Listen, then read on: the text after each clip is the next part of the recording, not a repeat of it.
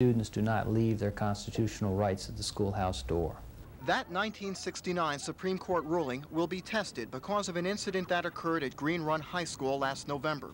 The student newspaper there was in the course of normal distribution when Principal J. Wiley French recalled it and sent it back to the printers, with the instructions that the two inside pages, which apparently contained offensive articles in the principal's opinion, were to be glued together and then the newspaper returned to the high school for distribution.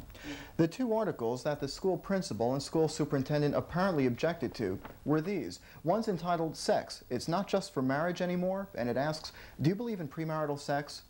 Is it important to you that your future spouse be a virgin? The other article has to do with a free clinic and deals with a teenager's abortion experience.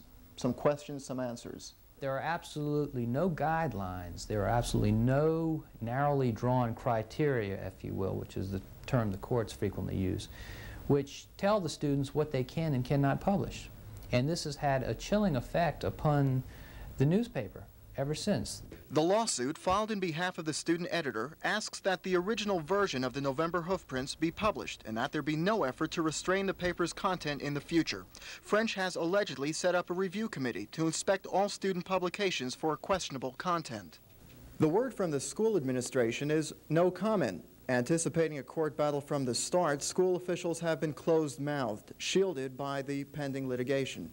The irony in all of this, says Rosenblatt, is that students go to school to learn about the Bill of Rights and the Constitution. And by a single action, he says, the principal has undermined everything they've been taught. Howard Jaffe, Area 10 Eyewitness News, Virginia Beach.